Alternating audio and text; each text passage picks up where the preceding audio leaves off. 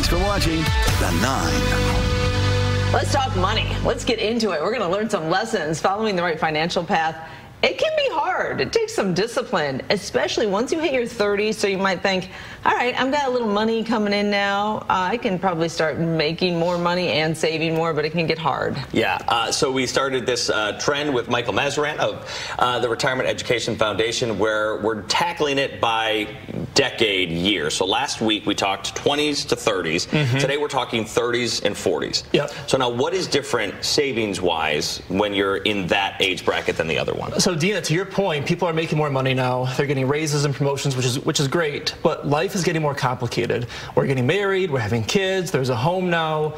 And for a lot of people, that gets a little overwhelming. And, you know, especially with the kids, a really common mistake people make is they start to stretch too much for college savings for the kids. Now, don't get me wrong. Saving for college is great and it's important. But we cannot cut our own retirement savings in terms of stretching for the college savings for the kids. Because if we hurt our own retirement savings, we'll be in a worse spot down the road, and we could be dependent on the kids down the road, which no one wants that. The parents don't want that, the kids don't want that. How do you come up with that number? And I'm sure, I know it's probably different for everyone, but is there a breakdown between how much you save for college versus, is it a percentage versus how much you're saving for retirement? So really try to hit that 15% retirement savings for yourself first. If you can hit that 15% of your income for your own retirement savings and have some left over for college savings, fantastic, that's great. But don't reduce your retirement savings to increase the college savings. And that is what, Michael, we talked about last week. You said in your 20s and 30s, our goal is to try to get up to 15%. So hopefully we made it there. Now we're in our 30s and 40s, but we've got the family, we've got the kids. Now all of a sudden we start thinking about life insurance. So life insurance is tricky because a lot of people don't quite do the right math when it comes to life insurance, especially if we have kids. If there are kids in the picture, we've got to have life insurance for a stay-at-home spouse and a working spouse, because if something happens to a spouse, if it's the working spouse, we're losing that income, but not only are we losing that income, that surviving spouse is now a single filing tax filer, not joint, and we're losing way down the road that person's Social Security. The death of a spouse early is catastrophic financially and personally, of course. And also the stay-at-home spouse. If something happens to that stay-at-home spouse, now that working spouse has to have child care and other costs. So both spouses need to have some life insurance. Is that a tough sell to someone in their 30s to encourage the life insurance? It is, because they feel like they're wasting money. And hopefully you never need it. You know, cheap term insurance does not have to be that expensive. And hopefully you never need it, obviously. But if you don't have it and something happens, it can be catastrophic. Let's talk about this 15%. So what are you doing? So you're taking 15% of your income and you're doing what, heavy on the 401k? Or 401k, and if you're 15%, if you're 15% in the 401k and you can save more into the IRAs, that's fantastic. And really 30s and 40s is interesting because that's when people start to get a bit more knowledgeable about the stock market and the economy, and people start to develop some opinions in terms of, maybe I can kind of time this, or maybe I can pick the right stocks. And I think we're going to tackle that in the next segment in terms of how that can really get people day trading and all these things that can really set people back. I mean, here's a stat that'll blow you away. Berkeley did a study about 1 in 100 day traders can beat the market over a 3-year period. 1 in 100? 1 in 100. So 99 are losing. Yes. Wow. 13 out of 100 people leave a casino a winner. So you have a better chance of leaving at the casino a winner than winning at day trading. Real quick, can I ask, circling back to the college savings, because there are many different methods to do so. Is there one that is better? Is it the 529s? So the 529s are popular because you get a state tax break for contributions. Now, the drawback on a 529 is that if you put the money into a 529, that money is now earmarked for education expenses. So if the child doesn't need that income for education, or maybe doesn't go down the college route, to pull it back out for non-education expenses, you could get dinged with a penalty. Now, there is not to dive into too deep in the weeds here, there's a new strategy with the Secure Act where you can roll those 529 unused dollars into a Roth IRA for the kids, which is a fantastic program. So if the kids don't need it for school, they can roll it into their own Roth IRA. Okay. Yeah, it's good. We're dealing with that right now with some family members. So the kids tell us, these are nieces and nephews who we open these 529s for. They just want the cash. Yeah. Give it to me. We're saying no. Delayed gratification. They will thank you later. Either in your education or in your future. So much. I'm so glad we have you for another segment. So in the 10 o'clock hour, we're going to talk more about investing in your 30s and 40s. Perfect. Okay. Sounds good. All right. So in the last hour, we talked about the dangers of trying to invest in the stock market on your own, correct? Trying to time the market yes. and trying to stock pick. Exactly. Kind of be a little bit of a day trader. Yeah. Let me do an introduction here. Financial instructor Michael Masserant from the Retirement Education Foundation.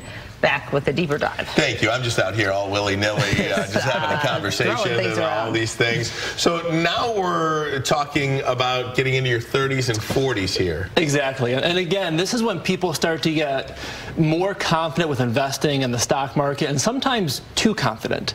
And just to throw some numbers out, so the stock market is up on a calendar year. It's positive about 70% of the time. So it's up more than it's down, and quite a bit more. It's up on average 10% per year. But there is volatility along the way. Even though the stock market might finish up in a certain year, we have on average 14% drawdowns during the year. So it'll be a choppy ride to get there, but on average it does go higher. And what people typically try to do, once they get a little too confident, is they think they have a sense for when to get in, when to get out, and they hurt themselves.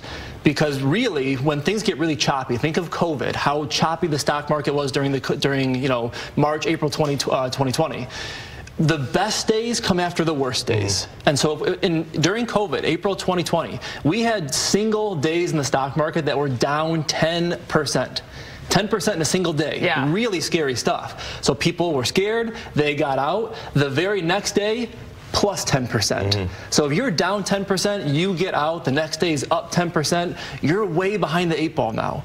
So instead of trying to time these things, just stay in it for the long run, let the stock market do its job. Yeah, it's not timing the market, it's time in the market. Exactly. Right? To use that old quote. But how long, so when you're sitting there, you're in your 30s, 40s, you're planning on making these, if you're buying into an index fund or whatever, you're planning on doing that for the next, what, 30 years or something, exactly. Right? And so if you're planning with retirement money we're not going to touch for 20, 30 years, what the stock market does today, this month, this year, it doesn't matter. Who cares? Over the next 10, 20, 30 years, it is going to be going up over time. And sure, we're going to have events along the way, but when we have the events, you just can't panic. How much of the mental aspect of investing plays a part in this too? Because I'm 45 years old. I can't go back to my 20s and start investing in an index fund that might get you, 8, 10, 12% compounding interest over time. You wake up, you're 65 years old, and you got a couple of $1 million in the bank. I can't go back to that.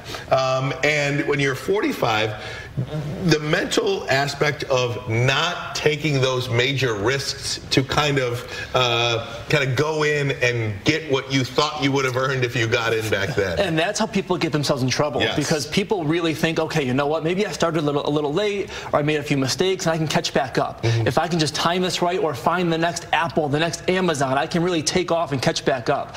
People get hurt much more often than they get caught up trying to do that. I mean, we've all seen the stories of, oh, this person found the next Amazon stock and you should invest now.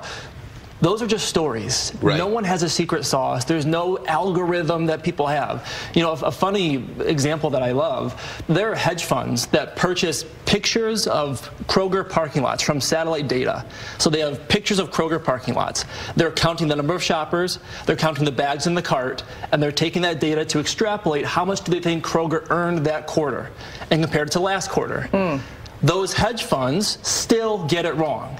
So they have satellites in the sky taking pictures of Kroger parking lots, and they're still getting it wrong. And people think that we can stock pick market time. It can't be done. Yeah, somebody with a app on their phone thinks that that's why the index fund, which is a compilation It's a basket of all the stocks. Right. So instead of trying to find the needle in the haystack, just buy the haystack. Just buy the index. You're going to win over time. Whether it's, the NASDAQ, the Qs, or the S&P 500. S&P 500, the Dow Jones. Pick your favorite. There are pros and cons. NASDAQ's a bit more aggressive. S&P's a bit more diversified, but they all work.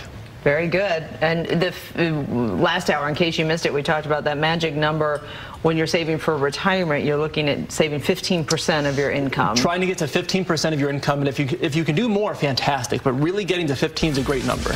Great stuff. All right, thank you, Michael. And you can find Michael at retirementplanningedu.org. Michael Masserant, thank you so much, sir. Thank you. Thanks. Appreciate Good stuff. Until next time. And we'll be right back.